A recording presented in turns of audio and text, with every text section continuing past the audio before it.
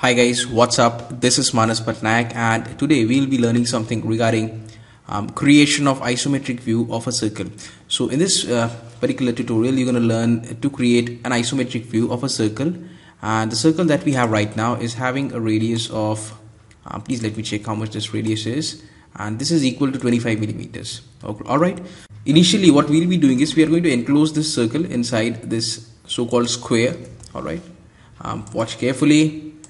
And same stuff, you can keep your drafters along this line and tighten the screw. Then you need to go upstairs until you reach here, then draw a line, and then you need to do the same stuff over here also. Now one thing that you should realize, that this length over here should work out as 50 millimeters. Alright, and this length over here should also work out as 50 millimeters.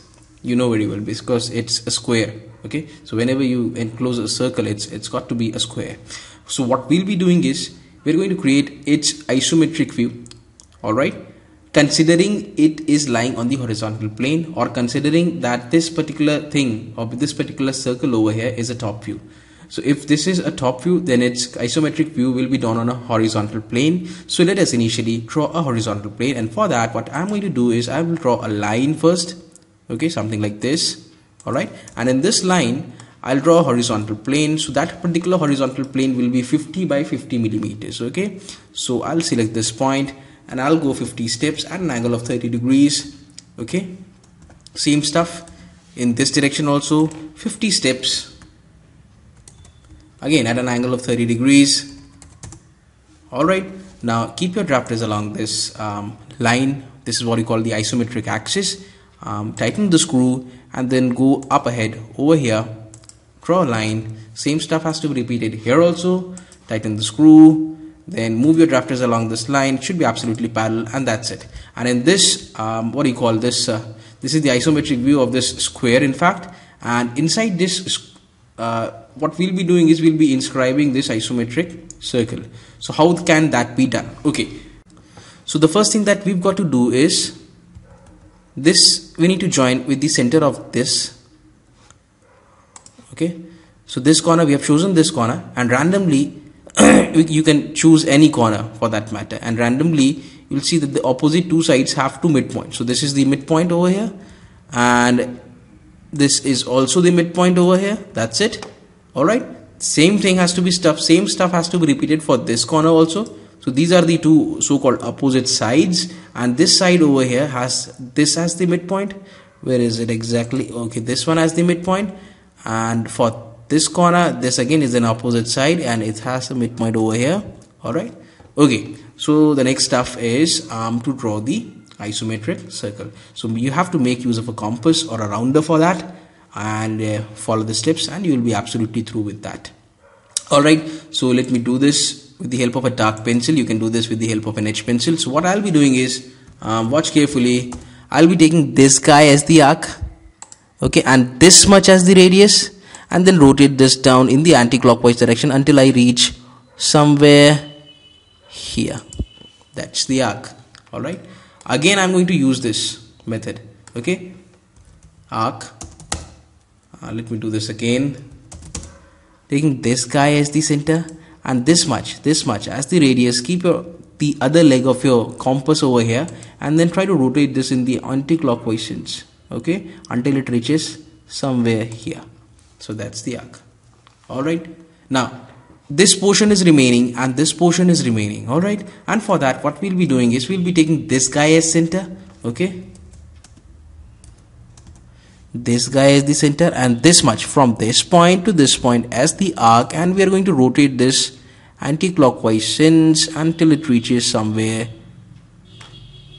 here.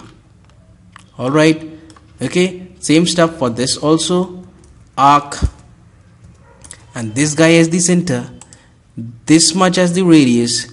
Let us try to rotate this in the anti-clockwise sense. Where is the meeting point? Yes, this much, this one, and that's it. So that's exactly how you create the isometric view of a circle on horizontal plane. Now we're going to try this for a vertical plane also, and for that I'll be doing a small construction. Watch this carefully.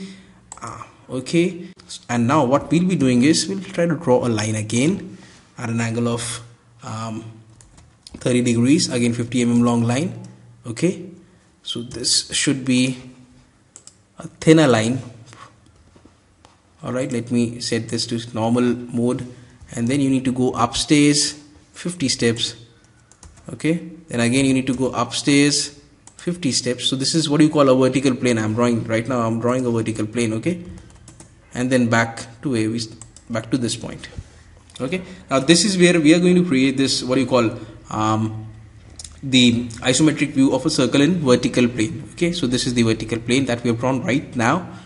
Alright, so let's figure this out. Okay, so you take any corner at random. Let us say that we are taking this corner. Alright, so we'll try to see these so-called opposite corner, opposite.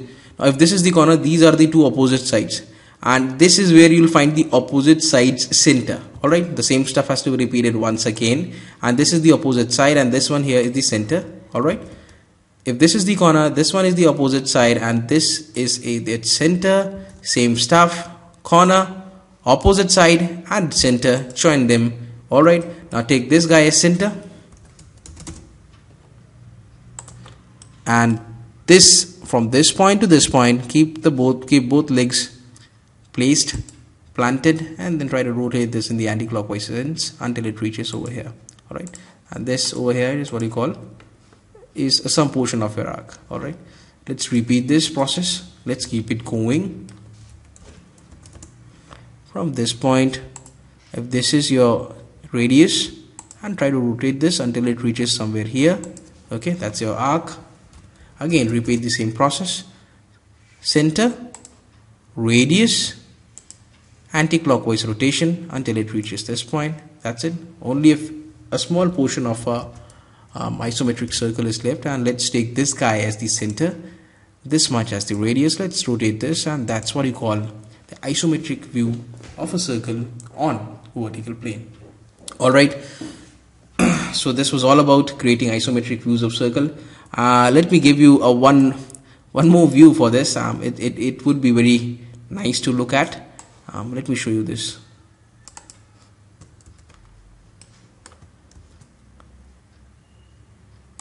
Okay, I'm going to bring this. Let me delete this. Alright,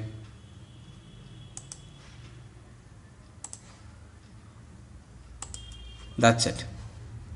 Let me remove this line also. So guys, this over here is what you call the vertical plane. Okay, so this is the isometric view of a circle on vertical plane, and this is the isometric view of a circle in horizontal plane. Fine. So guys, that was all from my side, and if you have any doubts or queries, do write them down in the comment section below.